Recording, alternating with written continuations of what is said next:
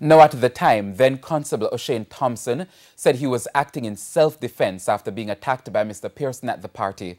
However, he later fled to the United States, where he was arrested and deported to Jamaica in 2018 to stand a trial. Mr. Thompson is to be sentenced on October 22.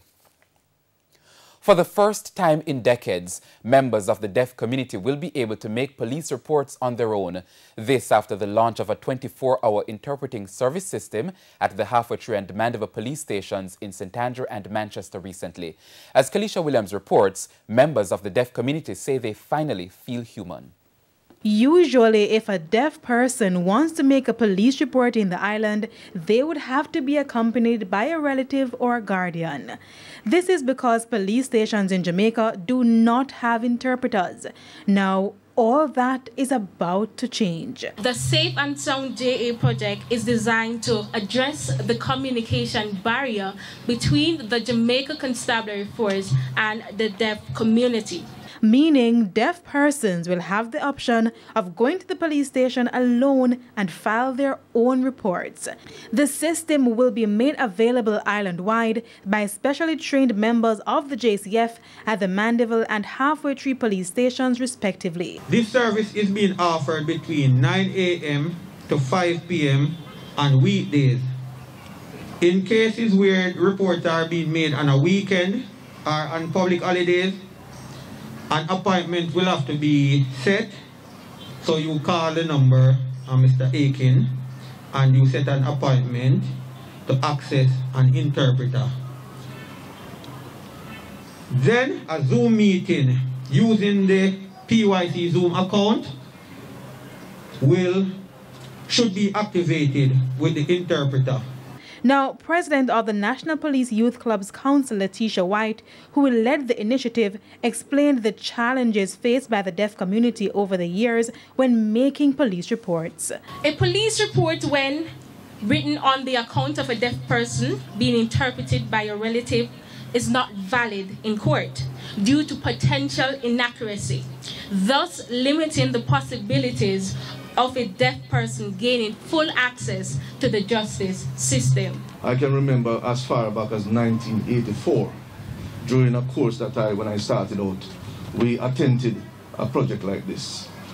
But somewhere along the line, it failed. So we are hoping that there's a continuity clause in this one, where every probably 6 months or a year, we do some refreshers. Because as you know, police transfer from time to time. As for persons in the deaf community, the initiative is restoring their trust in the justice system. The deaf community feel as if, yes, now I can feel human, right? And we can go to police stations and make reports on our own. The initiative was funded by the United Nations Development Program to the tune of $10,000 US. Kalisha Williams, TVJ News. International stories when we return. And time now for a look at some of the major stories from around the world. In news from the region, some Haitian migrants have started arriving at a new shelter in Mexico. That comes after they spent more than a week on the banks of the Rio Grande waiting to be processed by the United States immigration authorities. Around 100 migrants decided to remain in Mexico for fear of being deported if they crossed the border into the United States. On the international scene, a suicide car bombing has killed at least 8 people in the Somali capital. Officials say at least 8 others have been injured. In a short statement, the Islamist militant group Al-Shabaab claimed responsibility for the attack. The attack targeted a convoy headed towards the presidential palace as it waited at a busy checkpoint.